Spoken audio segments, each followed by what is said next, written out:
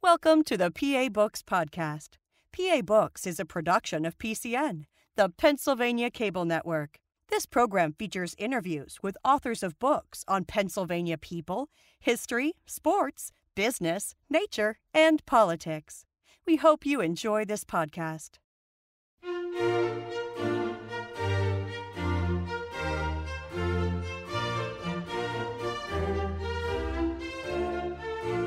This week on PA Books, Thomas Balcerski, author of Bosom Friends. Thomas Balcerski, author of Bosom Friends, The Intimate World of James Buchanan and William Rufus King. Now, very few historians have ever written about James Buchanan. Why did you decide to write about him? Yes, very few. One hand, two hands, and somewhere in between there. I think I could count him up on two hands. James Buchanan is this sort of straw man of the antebellum period, someone upon whom things happen, but who does not seem to have his own agency. So there's that. There is probably part of me that has a fandom for the lovable losers. One of my good friends growing up was a Cubs fan, and I think I absorbed some of his tendencies. But I'm also from New Jersey originally, and being a middle stater between New York and Pennsylvania, I had my eye left and right. And so I was generally aware of where the presidents of my regions came from, and I kind of knew about Buchanan from an early age. He was a part of every high school history textbook, often though one that's preceding Abraham Lincoln, the great looming shadow of American history. So when one becomes a graduate student, the imperative is find a new research topic. Tell us something new about American history. And probably from those deep recesses, I have to say, that's where he may have come up. There are a lot of other reasons why I've come to know him, to like him even, to dislike him too, and to research him. But I have to say it probably has to do with somewhere in my upbringing and my own biography. What are some reasons to like him? Well, again, the lovable loser. If you're in the basement of American history, there's no place to go but up. That's what I say sometimes. As I've come to research American history and teach it, I realize that we have a tendency in American society to want to rank, whether it be the best restaurant for this cuisine or whether it be the best U.S. president or the greatest president. We also have a tendency to deride, to decry, saying that place is the worst. Well, we also have the worst president. And Buchanan was starting to come on my radar as this worst president character. So whether that's a reason to like him or not, I'm not sure, but it was an attractive, actually, quality because it begged the question, why? Why was he such a bad president? So his presidency is the focus. His presidency is what people talk about. It's what they know something about. And if you were to pick up, again, a history textbook, that's where he shows up as a president, fully formed, an older man, 65 years of age. But what I've come to like about him is his pre-presidency, the part before he becomes the commander-in-chief. And there are qualities about him that I think in our present day and age can be appealing. We'll talk about his personal life, I'm sure, but even just the way he conducted his correspondence, his purview on the world. He was not an insular person. He looked globally. And in fact, I would say diplomatically, he achieved his greatest successes as president. So he was a man of the world, you might say, before that was a common characteristic. He traveled overseas multiple times in his lifetime. And for someone who until recently had never gone to Europe, it was actually sort of wondersome to think, here's this man I've been studying who had this whole breadth of experience, and now I'm sort of following his footsteps. Did he write a lot that you had to go back to and learn about him? Buchanan is prolific. When you think about the range of 19th century statesmen, Buchanan has to be up there for having produced the greatest volume of writings. Certainly the Adams should take a fair shot at that claim as well. Buchanan, by comparison to the Adamses, did not keep a diary. However, he was a prolific letter writer, and it's in his correspondence that we see his greatest output. He also wrote many speeches, which he published or kept notes on. In addition, he did write a brief autobiography of his life, which was very helpful, and he did keep one travel diary as well. But again, as I say, it's in his correspondence that we find his greatest output as a writer, and I think we see him as a politician in his truest sense when you read his letters. Now, your book is not just about him, but it's about a gentleman by the name of William Rufus King. Why did you decide to pair the two of them together? William Rufus King is, by comparison to Buchanan, who we've already decided is somewhat of the overlooked president and perhaps the one that we sort of throw to the side, he's even worse. He's a true footnote in American history. That being said, he was elected vice president. And if I recall the Jeopardy daily double category, he was the $2,000 clue, the only man to have been elected vice president and to have taken the oath of office abroad. So truly, you have to be a true trivia fan to know something about William Rufus King. My book is not meant to rehabilitate him so much as it is to show their relationship. Because again, with King, what's interesting about him is not his brief one-month stint as vice president and his death, as much as it is his life prior to becoming vice president, and particularly his relationship with Buchanan. So Buchanan is the kind of fulcrum of this book, and King is, in many ways, is almost like the moon that orbits around Buchanan's Earth. He shows up at various times in Buchanan's life in very significant ways. And I have to say, I think the book is written, therefore, sort of from the perspective of James Buchanan and how William Rufus King played a role in his life. Did you know much about their relationship before you started? Yeah, the relationship is much spoken of in the sense that it's much gossiped about. One thing that did bring me to the topic and brought me to this pairing in particular is the reality of our own times, of that thing called the internet, where there's no one peer reviewing a blog post or a story that shows up on a popular site. And the two of them together, as search terms, and I'm sure the viewers will want to do this, will produce some pretty incredible results. And the main thing that one finds in this casual searching of their names is story after story, supposition after supposition about a relationship, and particularly a sexual relationship between them. So with that as the basis, you can imagine as a historian and as someone who is looking for a research topic, this was appealing. It had, you might say, sex appeal. Well, what was it about the two of them that caused people to think that? Yeah. There are some good reasons to speculate, and speculation as a kind of historical enterprise has produced, I think, much good research. Especially with the history of sexuality, for historians who are looking for evidence in an evidentiary record that was suppressed, destroyed, or otherwise diminished, there is a tendency to want to see between the lines, to read between the lines, and to find a through line that could connect two people together. So there's that impulse, and I think it does come out of a natural historical impulse to want to find evidence, what I call a usable queer past. That all being said, probably what gives people their very initial inclination, their initial reason to make that assessment is the fact that they never married. Each man never married, and indeed when one digs just a little bit below the surface, the stories of their supposed romances are questionable and have elements that are, to maybe the modern reader,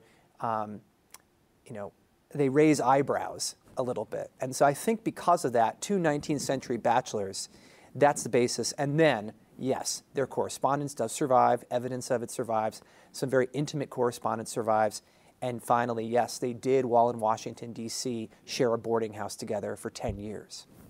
Now, you have you quote a May of 1844 letter, yeah, where you say, their letters produced two of the most often quoted lines about their relationship. Quote, this is Buchanan writing to King. I have gone a-wooing to several gentlemen, but have not succeeded with any one of them. Oh, to which King replied, I am selfish enough to hope you will not be able to procure an associate who will cause you to feel no regret at our separation. Those are two of the quotes that, to riff off Thomas Jefferson, are like the fire bells in the night to historians. They have loaded language of intimacy, fraternal affection, one could argue romantic friendship. At the same time, not to disparage your reading, but in fact, the first letter is from Buchanan to Cornelia Van Ness Roosevelt. And it's an important correction I'm making because people have overlooked that that letter he wrote was actually not to King. He responded to it because the circumstances were such that William Rufus King was at that time in New York City with Mrs. Roosevelt. So in fact, the correspondence was triangulated around this woman, Mrs. Roosevelt. So yes, the response was from King to Buchanan based on the letter. But it's a detail that was one of the first things I found people sort of overlooked and supposed that Buchanan's words must have been addressed to King when in fact it was to a woman. Now this woman, Cornelia Roosevelt, Yeah. she appears periodically in your book Yeah. as a friend of Buchanan. Was she related to the Roosevelts who became president? Well, she was born Cornelia Van Ness, meaning that her husband is a Roosevelt. And yes, he's James Roosevelt, and yes, he is a Roosevelt of those Roosevelts. And yes, so you might say she picked a good one for political history down the road. But James Roosevelt himself was actually a congressman. So as a congressman's wife, Cornelia did travel with James to Washington during his term. Significantly, that was a 2-year term between 1841 and 1843, right in the heart of when Buchanan and King were living together. And it's that previous relationship between Buchanan and Cornelia, now Roosevelt, that brought King for the first time into that circle. Well, let's back up a little bit for people who might not be entirely fresh on their James Buchanan facts. Where was he born? Where did he grow up? Yeah, I think you're right to do that. When I give talks on this subject, I always provide a brief biography of each man because getting the details straight, so to speak, early on are important. So Buchanan, we're here in Pennsylvania. It's important to acknowledge him as such. Born in 1791. In Mercersburg, Pennsylvania, there is a small little town or designated area, Cove Gap, that he was born in. His site is a state historic park today. His actual log cabin that he was born in has been moved over to Mercersburg Academy. And between Mercersburg and Lancaster, I think there's a very friendly competition for who gets to be the most James Buchanan-esque. But Buchanan did eventually leave Mercersburg for college in Carlisle at Dickinson and then to Lancaster, where he established his career. He was a lawyer, a very prosperous one, successful. He had aptitude for it. He did dip his toe in politics on the state level, but he did not have a national ambition until, famously, his broken engagement with Ann Coleman, his then fiancée. Following that and her untimely death, that is when he entered politics. So we can date his rise to national politics to about the year 1820. And from that point forward, he was either in the House of Representatives, the U.S. Senate, a presidential cabinet, a ministerial post, or the White House until, frankly, the day he left office in 1861. He was a public servant. He was sometimes called the old public functionary, old buck, a lot of colorful nicknames. But he made his living essentially in the service of the government, and he rose to prominence for that exact reason. You also have a nickname of him, the old humbugger. Not mine, yes. It's another one that came up. And actually, it's important to note that with a lot of the evidence that people tend to support, it's other people throwing the slang or the shade at him. It's a gossip. It's a gossipy kind of language. These are not the kind of nicknames that he would have embraced. I think he would have been okay with Old Buck, though. Oh, speaking of gossip, while we're on the subject, his relationship with Ann Coleman and what led to the breakup. So Ann Coleman, I'm glad to return to that. And it seems as though she's the enigma wrapped in a riddle that, given the evidence that survives, may stay that way. Some of the best scholarship on her was conducted by the biographer and historian Philip Klein, whose book President James Buchanan is still the landmark book about Buchanan. So Klein had access to some materials that I think modern researchers don't have anymore. I've actually looked for some of his materials that he cites, and I can't find them. So there's that. Then there's John Updike. Now, John Updike, another Pennsylvanian, very famous. He, too, has been on this program. Well, I feel honored now. Sat in the very chair you're sitting in. Okay, now I really feel honored. No, but between Klein and Updike, the consensus that emerged about Ann Coleman and the relationship with Buchanan is that he neglected her, he was a busy lawyer, and that a miscommunication that took place between Buchanan and Ann Coleman, where he called upon another family and spent a social hour with an unmarried woman who apparently gossiped it over to Ann in spite, led to the breakup. Now, her death is the part that is actually the most controversial. In some of the earliest writings about Ann Coleman, some of the gossip and some of the slander directed to Buchanan, it was argued that she committed suicide, that she took her life out of grief, out of this idea that her engagement was broken and therefore she could never marry, and she was essentially a ruined woman. The evidence that Klein and Updike have found, and I for what I could find of it, suggests that she probably died of an opiate overdose, laudanum being the drug in question, in Philadelphia. The thing that is the key piece of evidence, which is again no longer surviving, is a diary record by a physician who did examine her. And he talks of hysterical convulsions, which, using that gendered, patriarchal language of a doctor of the 19th century, we can only imagine what that meant. But I think we're more and more today in the 21st century aware of the effects of drug overdoses and our own opiate epidemic. And I think it's more plausible than ever that she overdosed. And despite the rumors, despite what people might think, I think that's what I conclude, and until I see otherwise, I'll stand by it. Now, you said he was born in 1791. That's right. During the administration of George Washington. Right. And when he got into politics, you said he was a Federalist. A Federalist, right. Sometimes we forget our early party system was not Democrats and Republicans, but the Federalists and a party that sprung up to oppose them. Not so much the anti-Federalists, who were more in the constitutional period, but what will be called variously and confusingly Democrats and Republicans.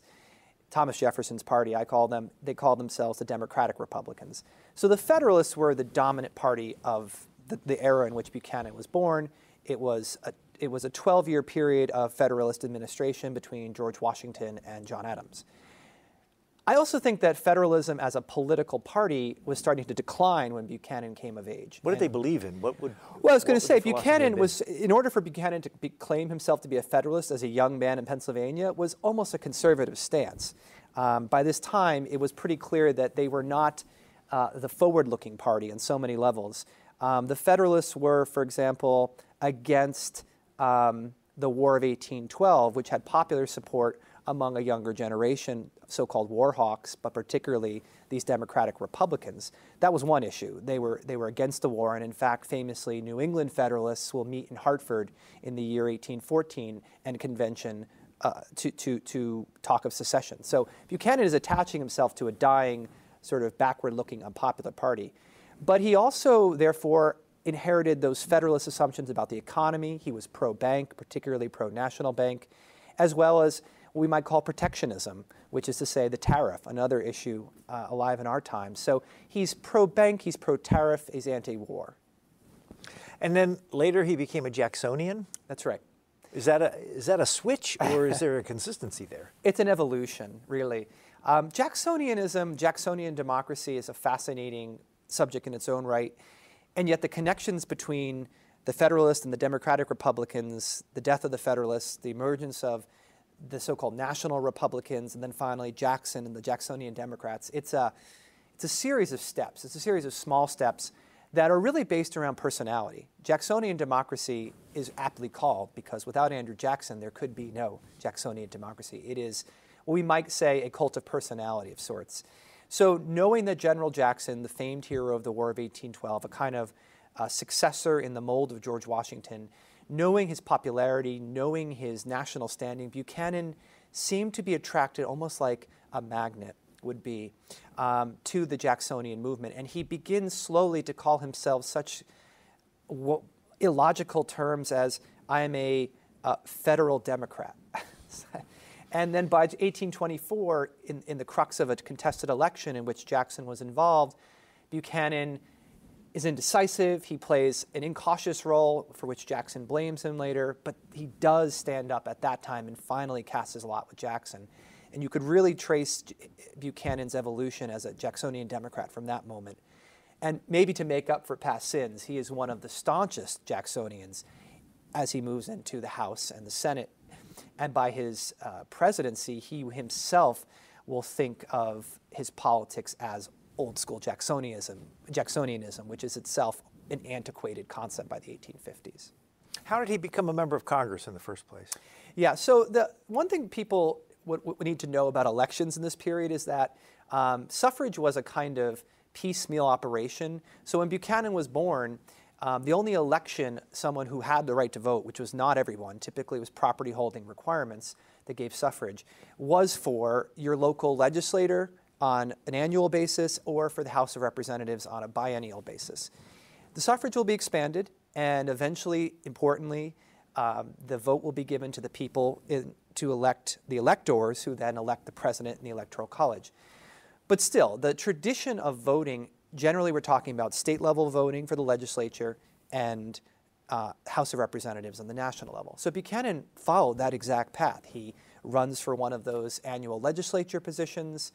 He builds a local base, and it so happens then, yes, when the time was right, he was then elevated to the representative for Lancaster in the House of Representatives. So we're still talking very small-scale politics.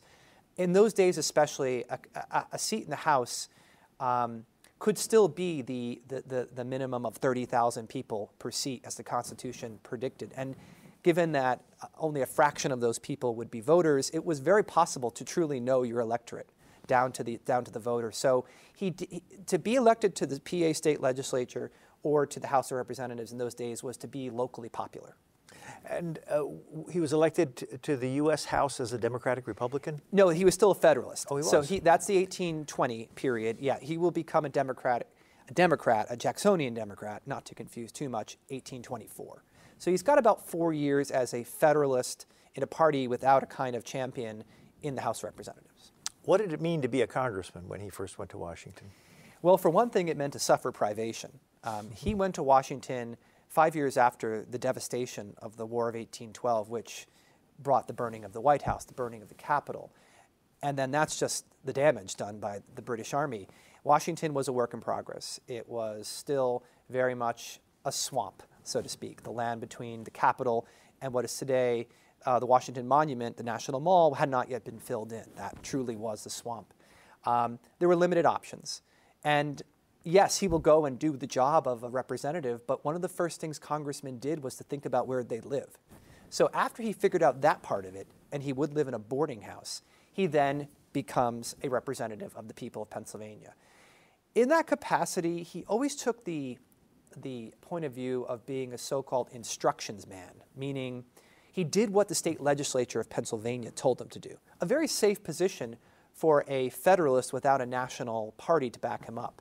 So he relied on a kind of localist view of his role as a national figure in the National House of Representatives. He voted. He did occasionally speak. He doesn't show up too often in the record in his early years.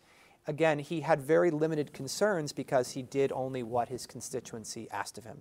So in a lot of ways, to be in the House of Representatives was to hold a seat, was to be truly a representative of a local group. How much time would he have spent in Washington? Yeah, it's a great question because it's very different from today. So again, elections are biennial for the House, and today we're on the even cycle, 0, 2, 4, 6, 8. So yes, he would be elected very, very often. The elections took place almost a full year before you would actually go to Washington, and that has to do sometimes with the nature of when Congress met. If Congress was called by the president, it might meet. But if it didn't, it typically met in December of the year after you were elected. So again, elections might be held, as they were in Pennsylvania early, they would be held in October. He might not show up until December. So that's the first delay. So you're now into your term for about 10 or 11 months and you have not yet done a single act as a congressman. You show up in December, then it's variable when the Congress would go into recess, but as early as May, sometimes through June or July, but that was rare. Then there's a break and the Congress would resume again in December. And if you're keeping track of the time, that's already now moving into the second year of the term.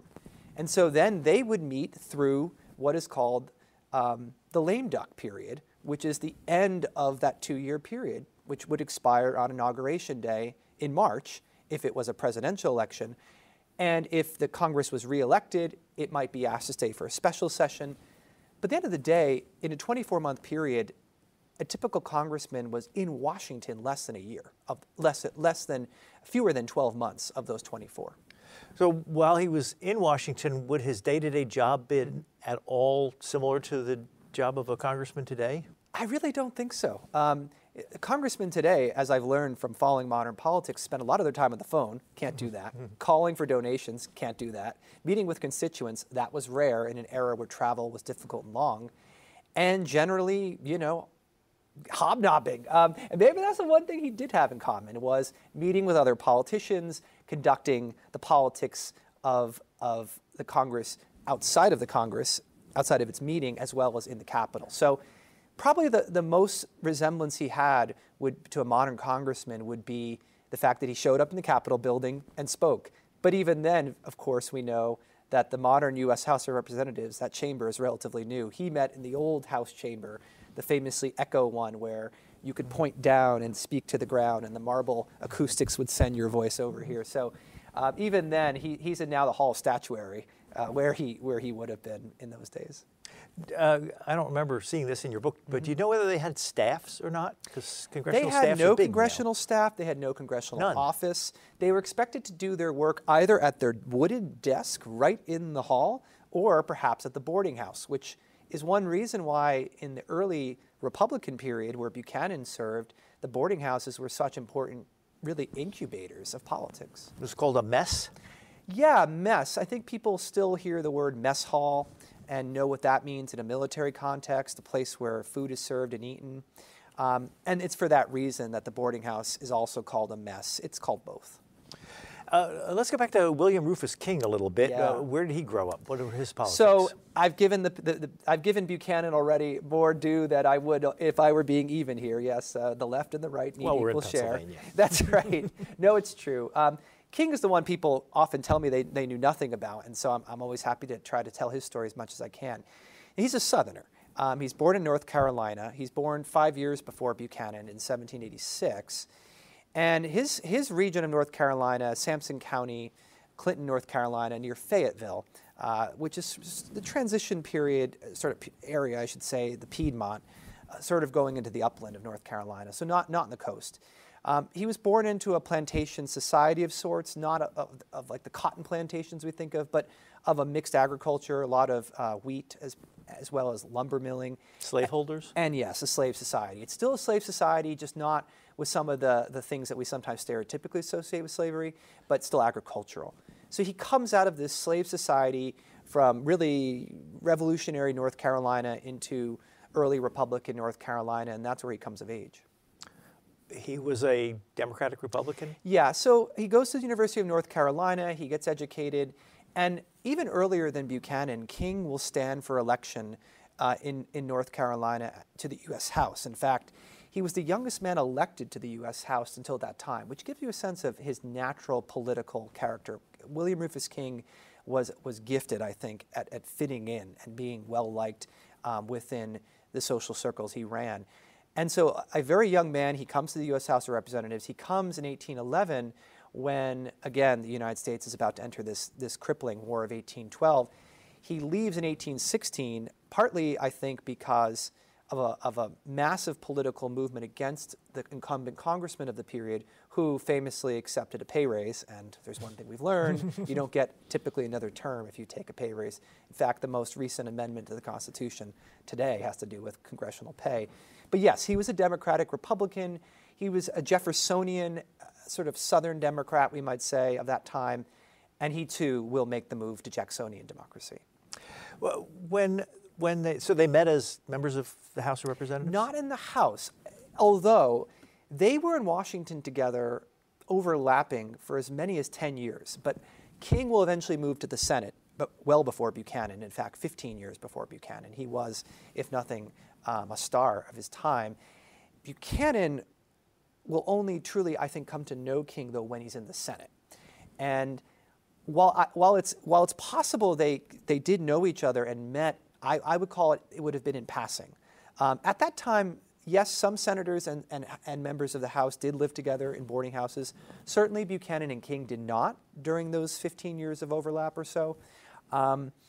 But when we do find them finally sharing a boarding house together, it's during the Jacksonian period, it's into the 1830s. Can you describe what a mess would have been like? Yeah, so the best way to think of it is as a kind of a townhouse or a row house. The Washington, D.C. at that time was famous for this federal-style architecture. And so a typical street would have several of these buildings in a row. You would go up a series of steps. The first floor would have a front parlor and a back parlor. There would also be maybe the kitchen in the back or potentially in the basement. The bedrooms would be on the second, third, and sometimes the fourth floor. And so there would be front and back bedrooms, and probably as many as 4 or 5 bedrooms in a typical boarding house of that kind. Now, there were larger boarding houses, and there were also other kinds of establishments like hotels that we would perhaps more generally recognize. But through at least the 1840s, if not the 1850s, the majority of congressmen lived in these small communal units of between 4 and 6.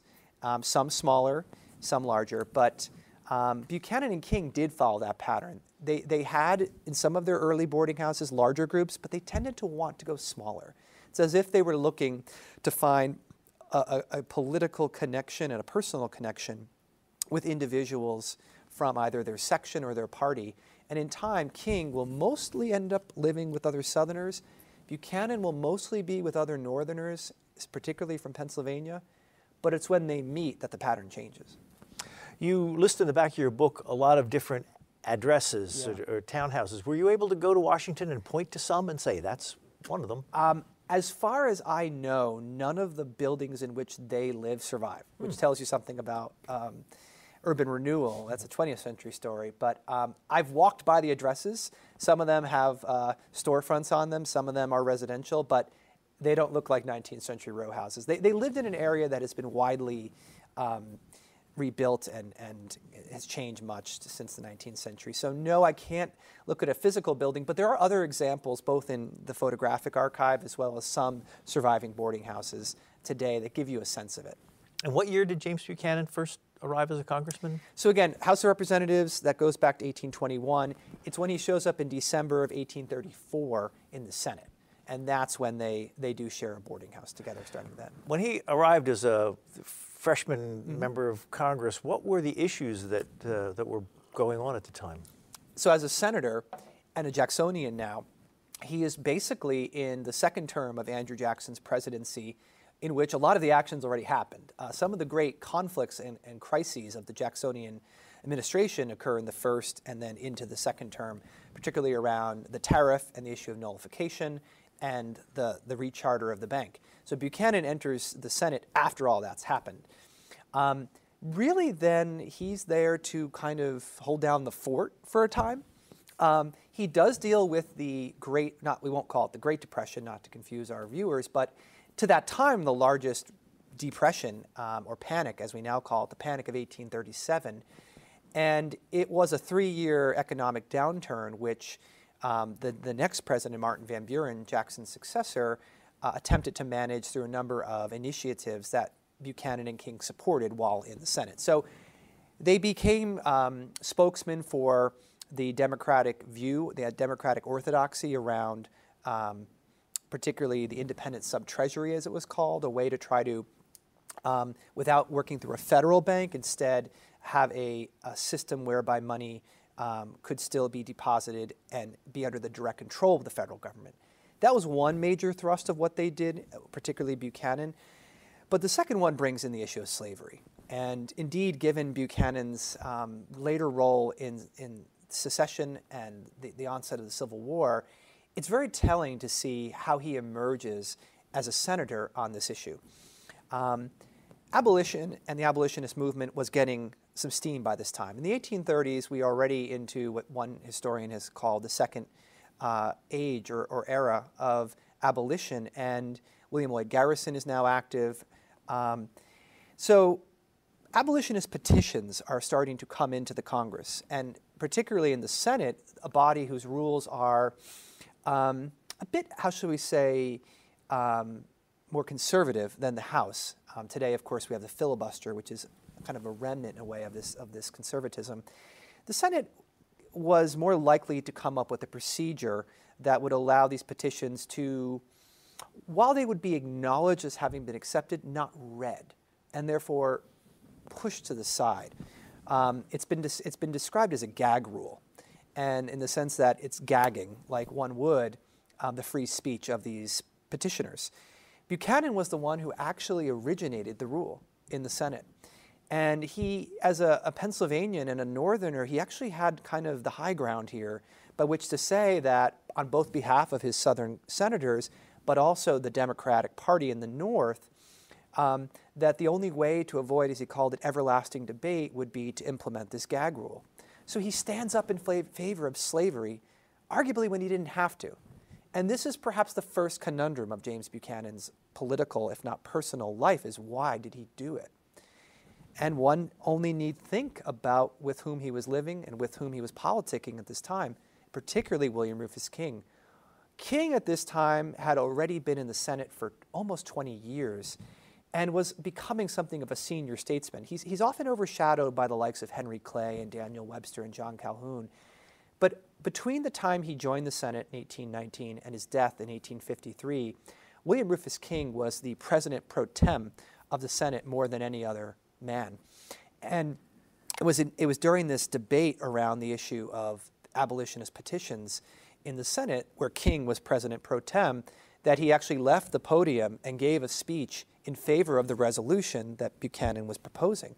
So King is backing him up in important ways, and it's solidifying this cross-sectional bond over this issue of slavery.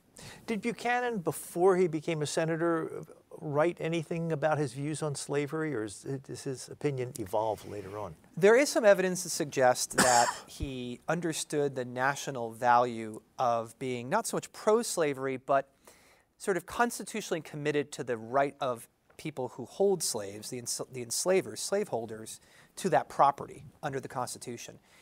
There's a quote from an earlier speech where he uses a metaphor of a backpack, as I shall put on my backpack and go south to protect essentially the institution. It was a bit highfalutin rhetoric. He had no intention. In fact, he rarely goes south. But he, I think, saw, being from Lancaster, being from south central Pennsylvania, from the region that borders the Mason-Dixon line, from the Mid-Atlantic, that the political value of being a Northerner who supported the institution would pay off.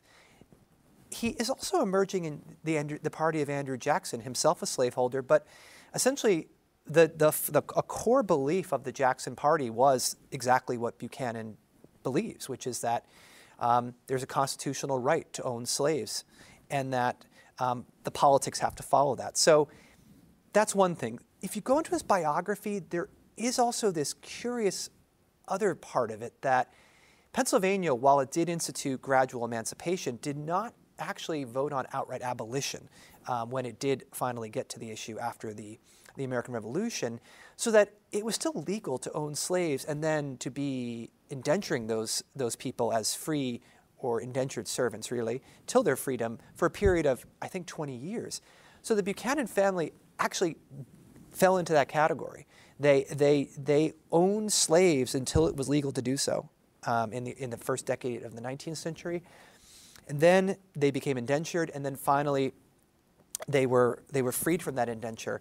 So Buchanan was raised actually by an African-American nurse named Hannah, and he had a fond recollection for her in some of his correspondence. So yeah, even though he's a Northerner, we think of him as coming from a free state. Actually, Pennsylvania, while it did eventually abolish slavery, had these, as did many northern states, not loopholes, but gradual approaches. So he was probably among the last generation of Pennsylvanians to have a living memory of the slave system, even in the North.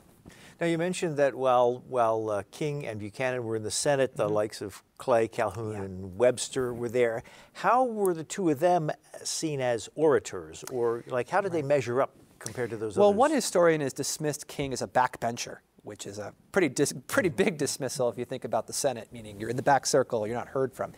But that's a lot to do with the fact that King was president pro tem so often. And as the presiding officer of the Senate, it was really out of form to give a speech.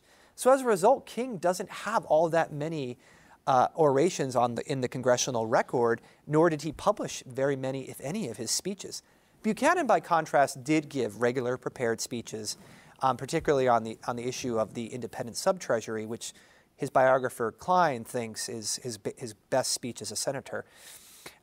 They also had congressional, or I should say committee service. So they, like today, senators meet in committee, and some of the most important work of legislation happens there.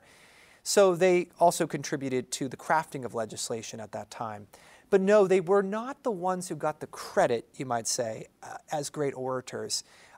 They both apparently had fine speaking voices, loud enough to be heard, which was a prereq in those days to be a politician. But they weren't exactly deep thinkers either. Buchanan was more of a constitutionalist, a kind of a legal approach, not so much of a kind of political orator. And King, again, given his stance of neutrality and statesmanship, didn't give many speeches at all. Now, you said early on Buchanan had a great resume before he became president. One of them was he was minister to Russia. That's right. The minister to Russia, always in the news, Russia. And Buchanan's main accomplishment there was to enact a commercial treaty with the Tsar, which allowed for duties on imports and exports to be set, which then regularized or normalized trade with Russia. So again, relationships with Russia, always important. What was so impressive about it was that he was the first American minister to do so in a generation, and previous ones had failed. So yes, he had foreign policy experience. King, I should point out, had also gone overseas, had also gone to Russia, but as a secretary to the American legation. So Buchanan went as a full minister, a much higher rank in the service, whereas King was, at that time, a secretary. And you tell a story of how it sounded like William Rufus King hit on the future Tsarina on her wedding day. Was that? You know, when right? one thinks about stories, this is one of them. As a historian, it was one of my favorite parts of the book was to try to uncover to what extent we can trust the evidence here. The evidence for William Rufus King's affair or interest with the Tsarina comes from family history, oral history. It also, though, shows up in his correspondence to family members, but in a kind of tangential reference. And then there are some pieces of this evidence in correspondence to other politicians of the day, but it's more oblique and indirect. When you put the three together, what we conclude is that he certainly told the story as if it happened, but the independent evidence that one would want from other people in St. Petersburg at that time does not exist. So unfortunately, William Pinckney, the actual minister to Russia, who was King's superior, did not comment on the circumstances of King's departure. But it is the case that King left the service a month after this so-called love interest, and it could be for that reason that the timing worked as a story. Now, Buchanan also served as Secretary of State. That's right. For one president, two presidents? No, he was considered for Secretary of State a second time, but only served once. Now we're moving into the period of their transatlantic separation. Of course, the name on everyone's lips, James Polk. So James Polk is elected president in 1844, and he actually has been given a very nice historiographic, scholarly review. And Polk has gotten all the credit, especially for his accomplishments with the Oregon boundary dispute and the prosecution of the Mexican-American War. But Buchanan was his Secretary of State. And the Secretary of State has a particularly important role in wartime because he is responsible for the diplomatic relations between countries, but also, therefore, the normalization of relations through a peace treaty. So Buchanan has two kind of signature contributions to the Polk presidency, and that is his managing of the Oregon boundary negotiations, and then finally his managing of the diplomatic process that ended the war. Was Buchanan an expansionist? He did not start out as one, and one only might think about his early Federalist roots to see why that might have been. But Buchanan did become one. He, I think, embraced expansionism as a political expedient. He, you might say, became a proponent of manifest destiny. And again, giving him his due and always thinking of him as a politician, he saw the political value of expansionism and embraced it for what it was. So that by 1848, when he's making a bid for the presidency, he wanted to present himself as such, yes. So there was Cuba, California, Texas, Oregon. You're actually working backwards chronologically. So Cuba, the ongoing issue, you might say gets resolved during the William McKinley presidency in the Spanish-American War. So California will eventually be admitted to the Union in 1850, but with what is then the Mexican cession, it is brought in. That's the end of the Mexican-American War. Texas, that comes in earlier through the annexation that was acknowledged by John Tyler, so even before Polk. So yeah, so Buchanan will embrace the annexation of Texas. He comes in favor of it even before it passes. He will eventually come to push for the Mexican cession. California's admission is an interesting question. It's part of what, as I say, the Compromise of 1850. The big issue there was the extension of the Missouri Compromise line, which was a line of latitude that, if it were extended, would cut right through modern California and make it two states. That was the sticking point of the compromise in some ways. And Buchanan wanted to extend the line, but once he saw that California would be admitted as a state, he eventually and reluctantly agreed to it. And then Cuba. Cuba is his obsession. What's interesting and fascinating and poignant is that Southern slaveholders during this time very often would go to Cuba, sometimes on what we might call a vacation, a holiday, but also to restore their health. And that is where William Rufus King will go as he's dying of tuberculosis. So there's this, I also think, a very sentimental connection that Buchanan had to Cuba. He never went in his own lifetime, but King did. And between that and the political value of expanding territory for slaveholding Southerners to go and make cotton or sugar plantations, he will push for the acquisition of Cuba well into his presidency, well past the point where there was political support for it. What would James Buchanan have been to be around? What would it have been like? To put them together for a minute, I would say I call them an odd couple. So if you want to call them the odd couple, you can, to get that reference from an older television show. Buchanan was boisterous and outgoing. He was convivial. He enjoyed drinking. He loved Madeira, his favorite wine. He generally, people liked him. There's so many references to how he had a kind of likability factor that is hard to quantify why. He was large. He's a larger man, tall. So he sort of had a presence, you might say. He dressed the same way. So he kind of had a signature look, and the cover of the book shows Buchanan in his standard garb. King could be a bit more reserved at times. He was witty. He was chivalrous and gentlemanly. He had a kind of Southern code of honor about him. He did engage in multiple affairs of honor and near duels in his lifetime. But people also found him more effeminate and sometimes bizarre.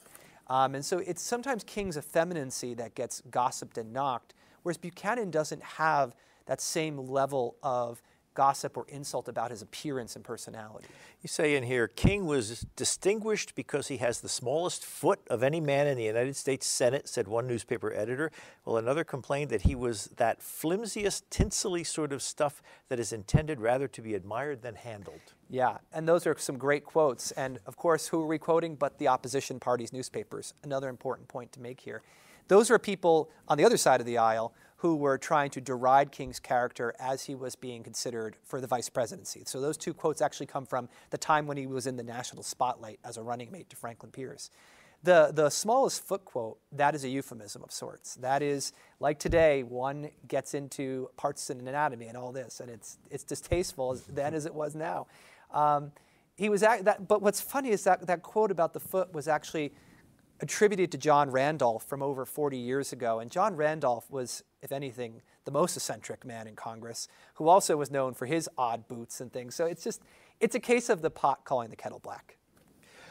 When was it that each Buchanan and King started thinking of themselves as presidential or vice presidential material? Yeah. James Buchanan probably thought of himself as a president long before he made active moves towards it. Once he knew that he was doing the work of Andrew Jackson, he then had probably his first inkling. But when it came into real crystal clear view was Martin Van Buren. Here's a northern man, a Jacksonian, who sort of did his part for the party and was rewarded accordingly. He probably thought to himself, Martin Van Buren will win 2 terms and I could be the successor. In practice, Van Buren does not win the second term, and it throws into confusion what would have been a pattern of succession. So it's that first time around in 1844 where Van Buren is thought to be the candidate for his third attempt that he dips his toe into the water.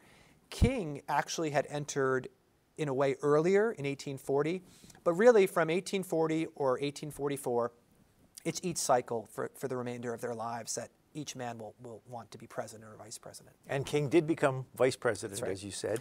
And he tried as much as Buchanan did, in that there was a time, too, in 1848 where a Buchanan-King ticket actually seemed possible. And some of the newspapers in Pennsylvania on their banners would say the bachelor ticket, which I thought was fascinating that, again, it was a kind of moniker that the Democratic Party, at least in Pennsylvania, was embracing. And because of Buchanan's influence, King would always be the first choice for vice president of the Pennsylvania delegation, going into the National Convention, whereas Buchanan would also be the first choice of the Pennsylvania delegation. Alabama similarly returned the favor and would often put Buchanan as its first choice. So they had these two states in their power, and they used it to their advantage during the various conventions they attempted to win. He said King was vice president for 1 month? Well, let's see, 6 weeks, I want to say, yes. And he took the oath of office in Cuba, and again, he had hoped there to restore his health. He had tuberculosis, for which there was no cure, and he was dying, and his slow and gradual decline eventually brought him back home to die, and he does die in his home in Selma, Alabama. I have to ask about somebody else in this book, George Dallas. Yeah, George Mifflin Dallas, another Pennsylvanian for whom more credit should be given. He is a vice president of the United States. He was the vice president to James K. Polk. Did it gall Buchanan that George Dallas got to be vice president? I think Buchanan saw Dallas as an enemy, as an antagonist within the state, but that the vice presidency was never Buchanan's prize. So in a perverse way, Dallas probably was sidelined by being vice president, and Buchanan was elevated by being Secretary of State. So whereas we might say, well, the vice president is the greater prize today, and Secretary of State is second, not then. Secretary of State was a more natural, it was actually for a long time the stepping stone to the presidency, but for Buchanan particularly, it allowed him to show his strengths in foreign policy. But what's interesting is that George Dallas wrote to Polk upon Buchanan's selection as Secretary of State that he would resign the vice presidency rather than watch his rival come into office. He will eventually walk back from that, but it gives you a sense of how these two men butt heads. And interestingly, every time Buchanan got a position, when he would then step down or move on, it seemed like Dallas would follow him. So one could write a whole book also about the kind of frenemies that they were between James Buchanan and George Dallas. And James Buchanan was minister to England for a time? That's right. So minister to Russia in the age of Jackson, minister to England during the presidency of Franklin Pierce. So I mentioned that Buchanan was considered for a second time for Secretary of State, and that was, again, under Pierce. He definitely did not want the honor. He felt as if his retirement was upon him, that being in his early 60s, and that he could gracefully exit the scene. When Pierce appoints him American minister to England, it's debatable whether he'll take it, and Buchanan goes through hand-wringing like I've never seen as he tries to justify the whole sequence of events that led him to England. He'll take the position, and in retrospect, he's quite grateful for having done so. He'll serve for 3 years in England. He'll get more court experience, more foreign policy experience. He will be a favorite of Queen Victoria and her court. But most importantly, he's removed from the contentious domestic politics of the period, particularly the fallout from the Kansas-Nebraska Act of 1854. He does have a part in, again, trying to acquire Cuba through this Ostend Manifesto, but it doesn't seem to hurt him, so that when he does come back to the United States in April 1856, he is, by that time, the front runner to replace Franklin Pierce, who had not said that he wouldn't run again. It's just, in that time, the incumbent was not guaranteed a second term, and in fact, Buchanan had more popular support and will obtain the nomination over Pierce. We only have a few minutes left, and we have not talked about James Buchanan's presidency. First of all, when he became president, what were his goals? What did he want to accomplish? Well, Buchanan wanted to keep the Union together, and he was at heart a Unionist from his days as Jackson's sort of henchman in the Senate. And not a lot had changed. His politics were kind of old. He was not dynamic and forward-looking. He didn't have a whole battery of policies or programs. He was truly there to conserve the Union. He thought of himself as a conservative. He reacted. He was a reactionary president. He responded to events as they unfolded, which gives you a sense of why he's been derided and been called a failure, because he doesn't seem to take action when action was warranted. And yet at the same time, I think historians are more aware of the fact that his personality was one of stubbornness. He was not vacillating and weak. Instead, he was hard-headed. And a lot of times his inaction stems from his unwillingness to, say, move beyond his constitutional interpretation of the event and essentially to move to a place politically where he did not think the party should go. By the time he became president, was secession inevitable? No, and I think historians don't want to use that word inevitable, but Why not? It's so hard to say. Is the conflict inevitable? Yes. Was secession during that time inevitable? No. The election of Abraham Lincoln is the direct cause of secession. So in the sense that the Democratic Party fell apart and could not field a unified candidate to oppose Lincoln, then one could say yes. So, I mean, Civil War causation gets into a kind of cascading events here. So I'll leave it there. So I don't want to say it's inevitable so as to sort of disparage Buchanan, but at the same time, the conflict was described as irrepressible, and I think that's a nice way to say it. So the southern states started seceding during Buchanan's administration. That's right. How did he react? So Buchanan, as president, at the end of a 4-year term, has done much to put himself in the position he's in. I want to point that out. But at the same time, the southern states did, in fact, secede. He did not encourage that secession. He actually spoke against it. But in his annual message, he did come to a constitutional conclusion that the federal government was powerless to prevent it. He was a unionist. He did not want to see the Union break apart. And then when delegates from South Carolina, the first state to secede, came to the White House to speak to him, he gave the impression as if he was, to say it one way, all right with secession. Then, when members of his cabinet from the North came in, he could give the impression that, of course, he was going to oppose it and do all he could to stop it. So that there was a lot of mixed messages coming out of the Buchanan White House at a time when a clear policy was needed. He's described as being too little too late with secession, and indeed, when secession becomes a kind of a real thing, it's already Abraham Lincoln's turn to be president. Lincoln's first month in office is sometimes described as a continuation of Buchanan's almost wait-and-see policy. It's the firing on Fort Sumter that blows up that policy and essentially makes it untenable. What did Buchanan do during the Civil War? He sat it out. As compared to Franklin Pierce, who at one time appeared on a stage on a July 4th oration as the Battle of Gettysburg is sort of being announced and as Vicksburg is being decided and deriding the United States, James Buchanan never spoke derogatorily in public against the Lincoln administration or against the United States. He was a patriot. He gave charitably. He almost was in direct line of invasion by the Confederate cavalry. And in fact, the Columbia River was the only thing that stood between, the Columbia Bridge over the Susquehanna River is the only thing that stood between Buchanan's home being raided by Confederate cavalry and perhaps his own life being taken. The bridge was destroyed to prevent those raiders, and famously, Confederate cavalry got as far north as Harrisburg, almost as Harrisburg, but were turned back. So Lancaster was spared from the raid, but it was actually a real concern. Here's a former president who would be a potential target for Confederate raiders. Well, unfortunately, we are out of time. We've been speaking to Thomas Balcerski. He is the author of this book, Bosom Friends, The Intimate World of James Buchanan and William Rufus King. Thank you very much. Thanks, Brian. You've been listening to a podcast of PA Books, a production of PCN, the Pennsylvania Cable Network.